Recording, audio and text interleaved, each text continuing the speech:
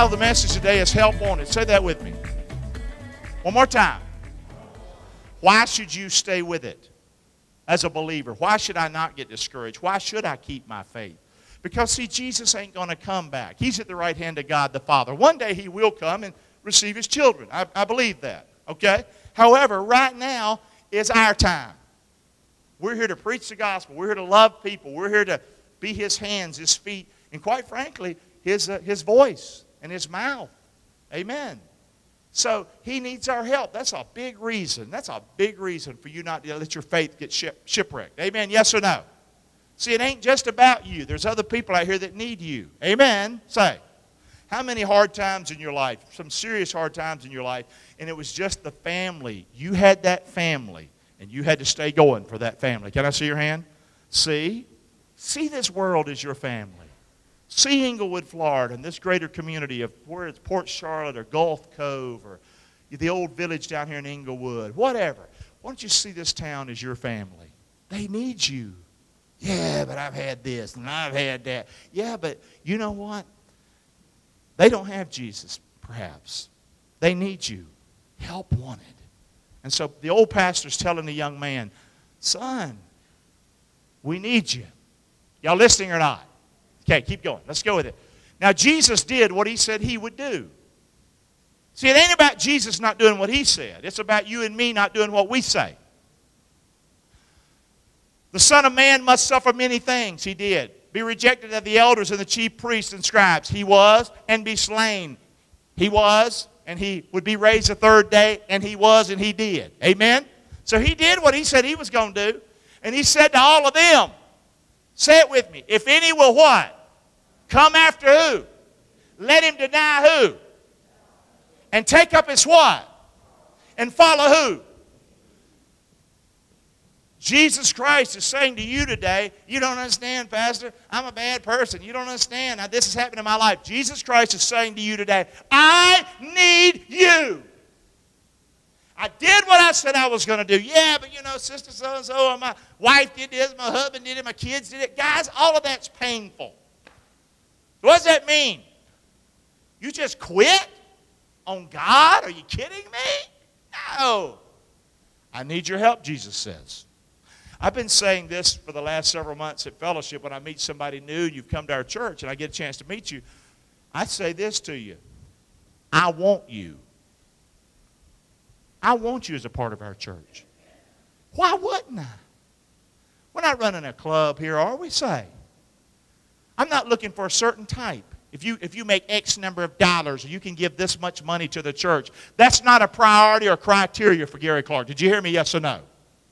You matter whether you got nothing or you got lots. You understand? I want you here. Jesus Christ was saying, I need you. The Apostle Paul is going to tell Timothy, I need your help, son. Don't you quit. Jesus Christ is calling for leaders, men and women, young and old. That's what He wants. But, so He's saying, help wanted, help wanted. You know, I'm young. What can I do? I'm old. What can I do? You can do a lot. Don't forget, the most important thing is not so much what goes on inside this room as much as what goes on out there. Y'all hear me or not? Being a good neighbor, loving people, smiling at people. When your feelings are about to get hurt, you can be kind. Did you know you can do that, yes or no? Yeah, you can do that. So what? Come on. You don't have to give everybody the finger. Excuse me. Are you hearing me? Say. Y'all listening or not? You don't have to give everybody a piece of your mind. Jesus was reviled, but He reviled not again. Is that what the Bible says? Is that what it says? He was led like a sheep to the what? To the slaughter. Okay? The point is, He needs us. Paul was saying, I need you.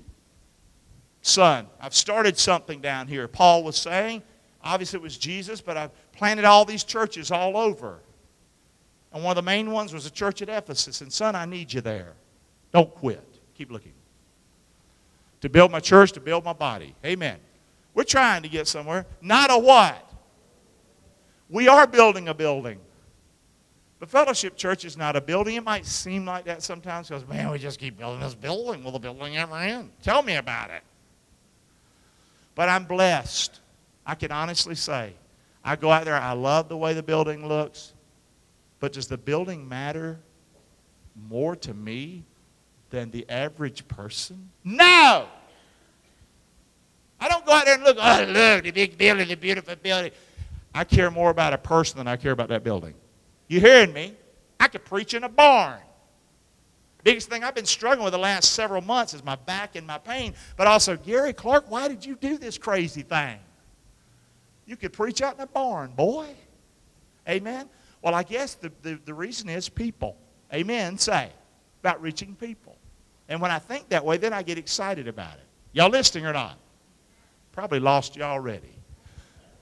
Help wanted. You must know it will be difficult.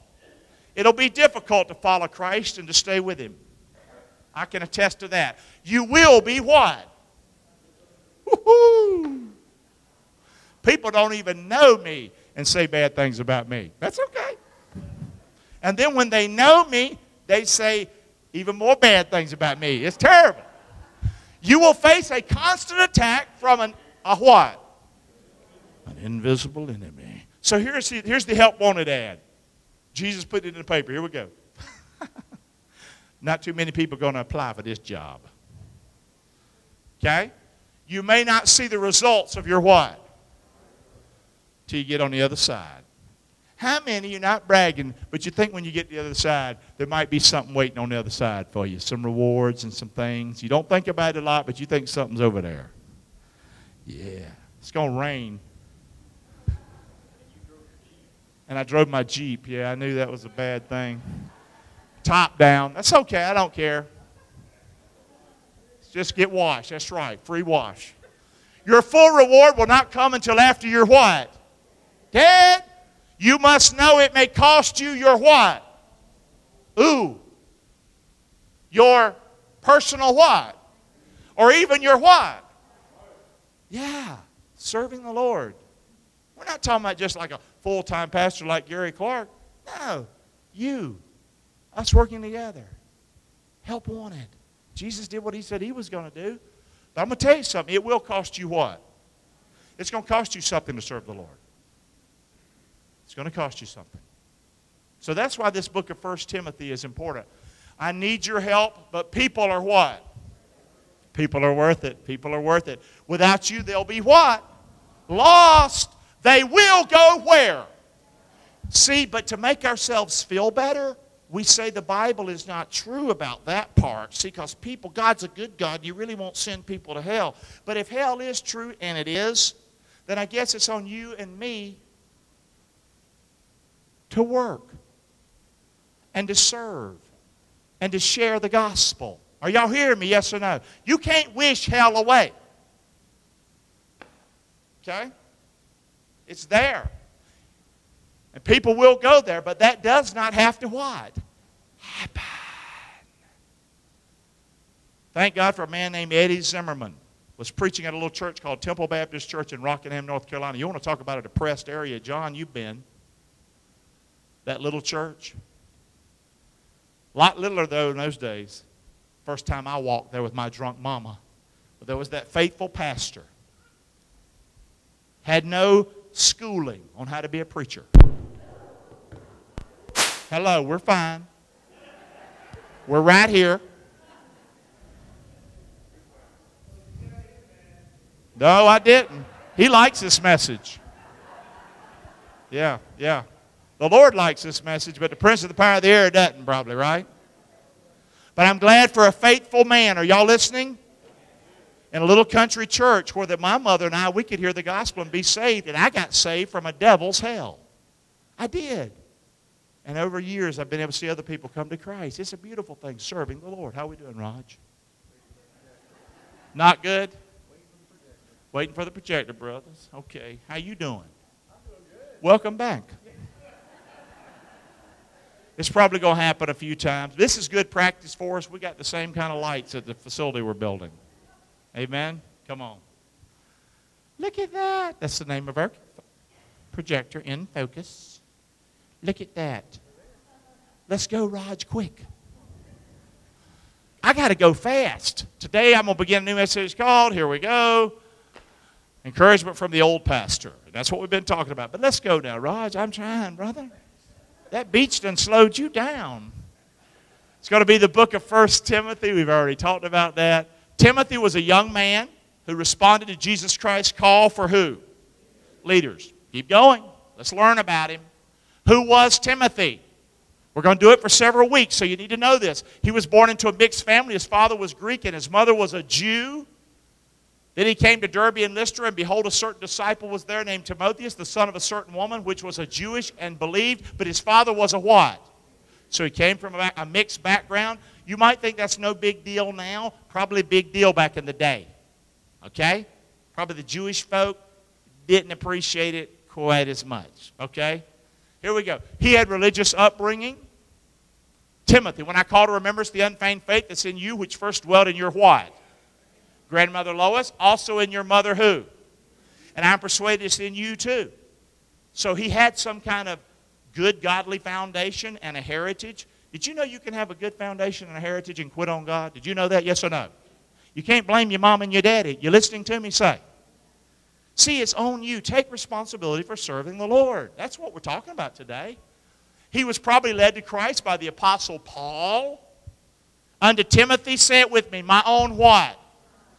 Doesn't mean that he was led to Christ by Paul, but certainly he had a huge influence in his life. The person that did that for me was not Eddie Zimmerman that helped bring me to Christ back at Temple Baptist Church in Rockingham.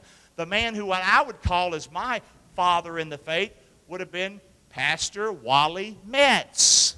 That's the man of faith in my life that trained me for so many years. I worked with him. I loved him. He loved me. He was patient with me. He taught me how to give the scriptures, and it was beautiful. Taught me how to love people. Taught me how to be real. That's hard for a preacher. So I had that kind of person in my life. So, grace, mercy, and peace from God our Father and Lord Jesus Christ. Keep going. He was circumcised by the Apostle Paul. I'm glad I don't have to do that to folk.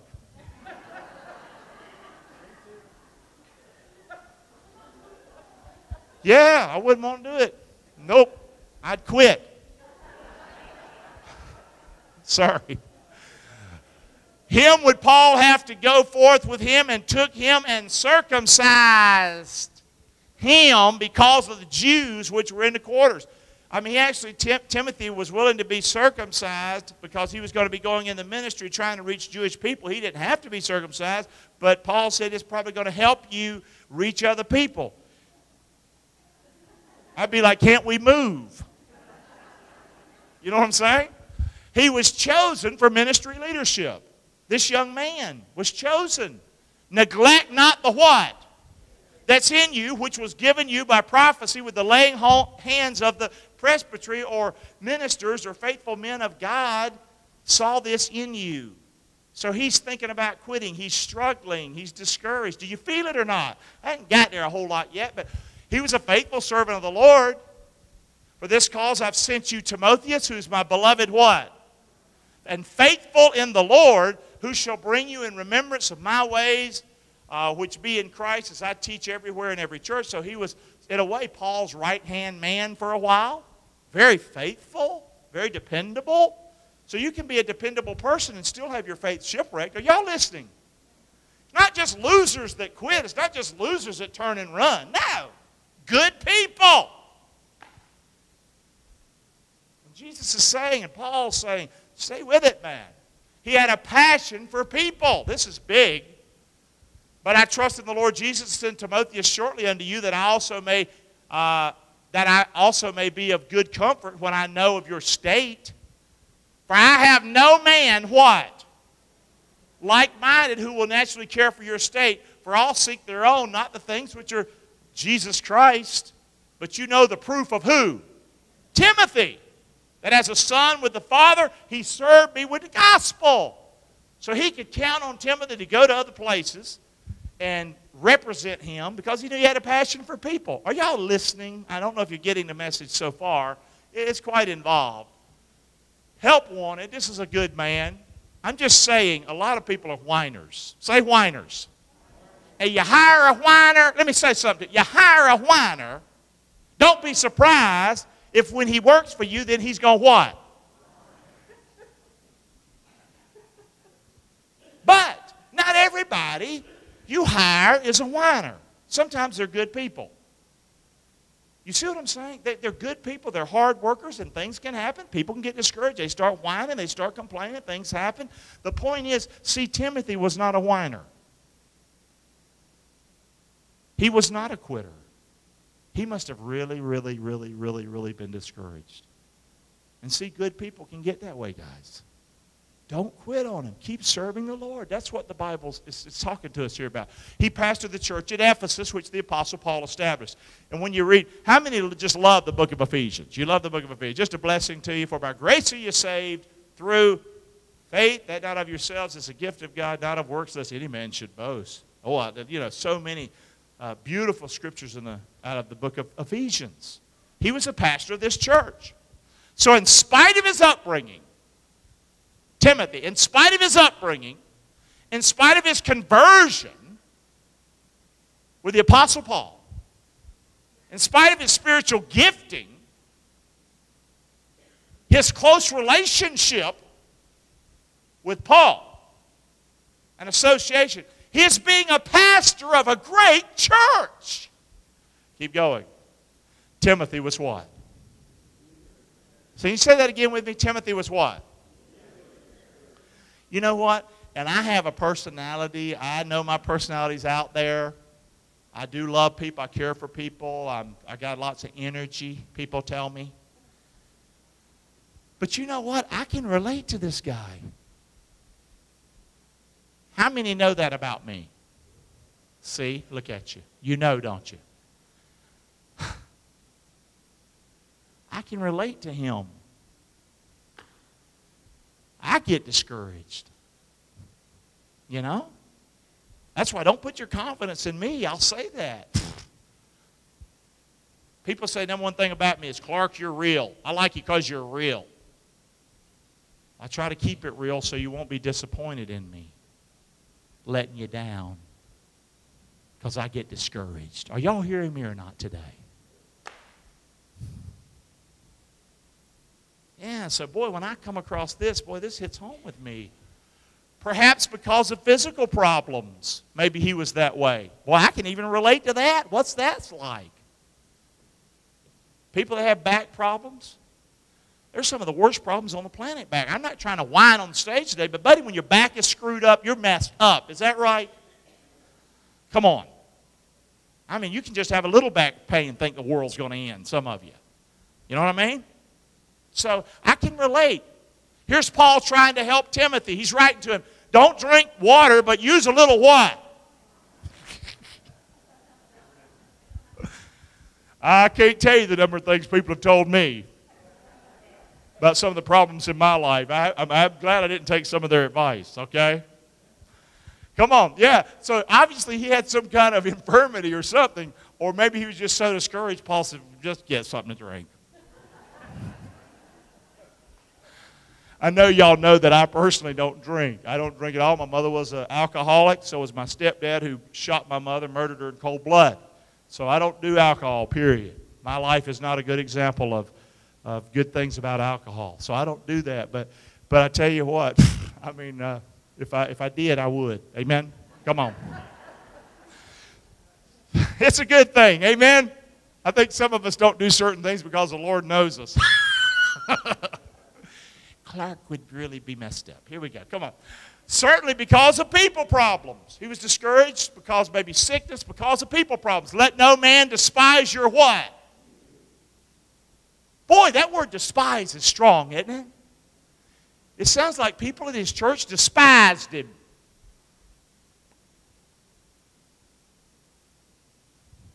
If you despise me, it ain't going to work out too well for you. I'm just going to let you know because I'm going to keep plugging. Amen? Are y'all listening? Say. Despise is a strong word. Boy, I just don't even like that word. Do you say? Ugh. But be an example of the believers in word, conversation, charity, spirit, faith, purity. So because of people problems, he was discouraged. How many ever got discouraged because of some person? Hey, how many ever stopped going to church for a period of time because of a person? Can I see your hand? Look at those hands in this room that went up. Can you believe it? Yeah.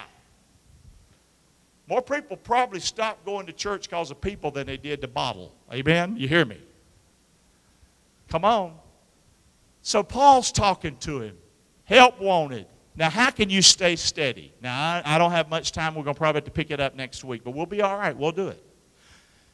Let's work on this for just a couple of minutes. Teach and believe sound doctrine. How can you, what Christ wants out of you, this idea of message of help wanted, we need help with people to teach sound doctrine. Y'all listening or not? We need help with people to teach sound doctrine. There's so much goofy on TV and in churches. They're crazy. Are y'all hearing me? Yes or no? It ain't in the Bible. Yo-Yo-ville. As I besought you to abide at Ephesus when I went to Macedonia, that thou mightest charge some that they teach no other what? Doctrine. Neither give heed to what? You want to be strong, son? You want to stay with it? This is what you need to do, and this is what I need you to do. You don't give heed to fables and in this genealogy. I don't care who their mother was. Which minister questions rather than godly edifying, which is in faith, so do. Teach sound doctrine. Edify the brethren and sisters in the Scriptures. Teach truth, man. Now, the end of the commandment is what? Or love. Love out of a pure heart. Teach pure doctrine. Love people. Don't let church become its own thing. Remember people, man. Not the building fund. Are y'all hearing me? Come on. And of a good conscience, of faith unfeigned, from which some having what? That's another word that you don't see much in the Bible. Swerved. Have turned aside unto another word you don't hear much anymore. Vain what? Vain jangling. I like that. Vain jangling. Reminds me of change in your pocket. Vain jangling. A lot of churches are like that, man. They're just crazy. Some vain jangling. You want to stay steady? Jesus needs people who aren't vain janglers. Quote me. Desiring to be what? Teachers of the law, understanding neither what they say nor whereof they affirm. But we know the law is good if a man use it lawfully. Knowing this, that the law is not made for a righteous man, but for the lawless and disobedient, for the ungodly and for sinners, for unholy and profane, for murderers of fathers, murderers of mothers, manslayers. We're glad the law's there. For whoremongers, for them that defile themselves of mankind, for men stealers, for liars, perjured persons, if there be any other such things contrary to sound doctrine, fill in the blank. According to the glorious what? Of the blessed God, say it with me, which was what? One more time, which was what? To my trust. Now there's a lot of scripture that I'm not going to go over all of it. Here's the point. We need people. Jesus needs people. I need church people that will just absolutely believe God's word, stand on God's word, live God's word out in your life, communicate God's word with other people. Truth. Are you hearing me say? You can have the flopping like a chicken. I want the sound doctrine. Y'all hearing me or not? This world's hurting. They need the Lord. And we're all looking for a quick fix, ain't we? I mean, I like quick fixes. You give me one, I'll take it. But you know what? People's problems really need Jesus Christ, really needs the Word. I don't know. I'm at the place in my life now. I'm going to quit now, Raj. I'm at the place in my life. I'm 52, even though I know I don't look it. But anyway. I'm sorry. I always say that. But anyway, I'm just kidding. But anyway. I'm at the place in my life now where I just absolutely know God loves me. He loves me. I even hear Him sometimes, not all the time. Don't take this wrong. But I hear Him sometimes speak to my heart and say, I'm proud of you. Seems like I'm always trying to measure up or something in my life. It's nice. Not that I've arrived. It's not about nothing. It's just about I've gone through lots of stuff, and He's always stood by me. You know what I mean? Isn't that great? Sometimes you don't know the love of God until you've been forsaken by folk. And know He's still there and He didn't leave you. Have I lost you again? Say. I'm going to tell you something right now. The love of God beats any experience. Knowing God loves me, knowing I have Him in my heart, beats any little church thing or any experience or any something somebody makes up, some vain jangling. I love that. Knowing He loves me, He'll never leave me nor forsake me. Where did I hear that from? The what? The Word of God. Amen? Are you listening, yes or no? See, for us that think we got to measure up, we think we got to keep doing. Did you know you don't have to do a dime's worth of nothing and Jesus Christ loves you? That's beautiful, isn't it? Say. Come on.